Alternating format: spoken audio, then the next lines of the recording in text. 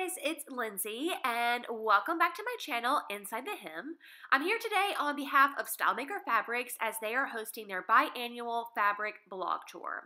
It's been a while since I've done a pattern and fabric review, so I'm so excited to show you my latest make. I swear it's been warm and sunny here, but on film day, all I had to work with was clouds and a little rain. But warmer weather will be here soon, and this dress is going to be one I reach for again and again.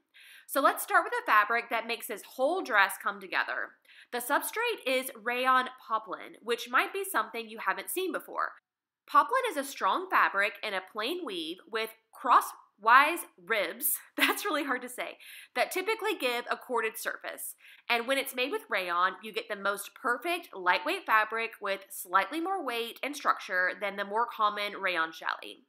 The design is a really cool tropical palm and floral motif that just screams resort chic. When combined, the tropical print and rayon poplin create the most perfect canvas for your next summer sundress. The pattern is hot off the presses of Butterick's new spring collection.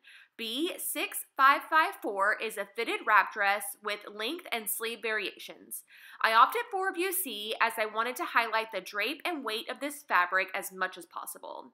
And there's no better way to do that than with miles and miles of flounces. I mean, just look at that hem. I made no alterations to the front bodice, which says a lot for a wrap dress.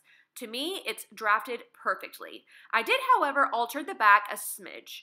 I found that the elasticated upper back seam was drooping on my muslin, so instead of tying the halter straps behind my neck, I crossed them in the back and attached them to the back bodice piece.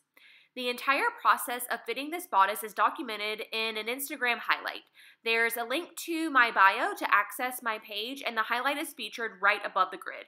Go check it out to see how the original design fit.